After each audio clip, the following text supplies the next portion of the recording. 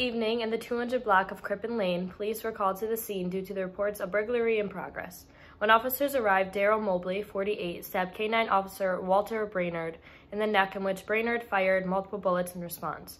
Daryl Mobley later died due to his injuries. Officer Brainerd is now on administrative leave and is expected to make a full recovery.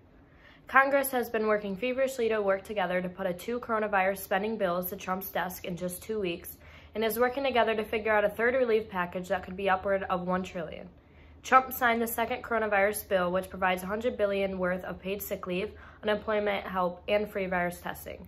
On Wednesday, Representatives Ben McAdams and Mario Diaz-Balart tested positive for the COVID-19. Please stand for the Pledge of Allegiance.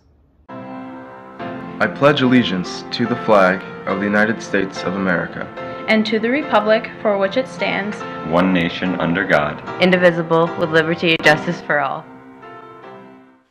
The ESM Yearbook team needs your help with completing this year's yearbook. Follow them at YBESM and send them in pictures of what you are doing at home with a caption on what is going on. So if you're playing basketball, doing Just Dance, painting your room, or drawing, or whatever else you might be doing on this break, make sure that you send that in. You will have a chance to win some gift cards and get to be into the yearbook with your caption. So definitely make sure to send those.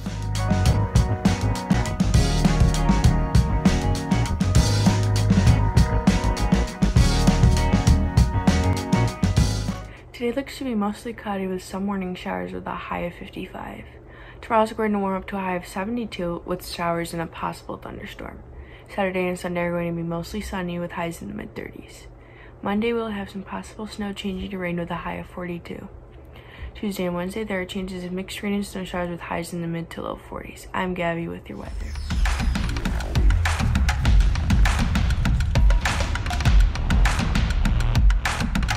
What's up, ESM? I hope you all are having a wonderful coronacation, but now let's get to your sports. So over the past few days, many trades and franchise tags have happened in the NFL. The most talked about, of course, is the movement of Tom Brady from the New England Patriots to the Tampa Bay Buccaneers.